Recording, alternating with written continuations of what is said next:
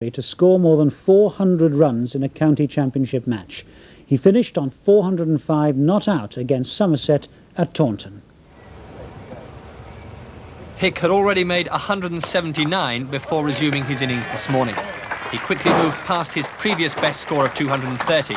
It was the first in a series of landmarks. His 300 came with a 6. So, on 399, did his 400. His unbeaten 405 was the highest individual score made in England this century.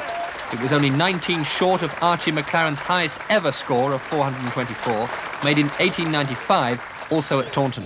Yeah, well, I don't think it's actually sunk in yet, but I suppose tomorrow when I wake up and then it'll all come back to me. Did you realise you were breaking so many records and were so near McLaren's record?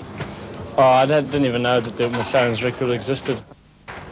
Hick was born in Zimbabwe, but has lived in England for 4 years. Under present rules of qualification, he won't be playing for England until 1991. But some cricket commentators believe that he should be brought into the England side sooner, so exceptional is his talent. Arguably the best batsman already in the world, and possibly he will become the most prolific since the great Don Bradman.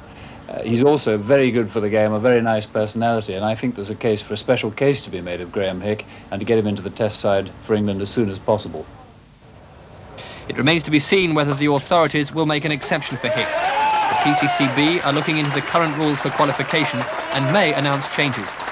What's certain is that if England fail again against the West Indies, there'll be even more pressure for Hick to enter the Test arena.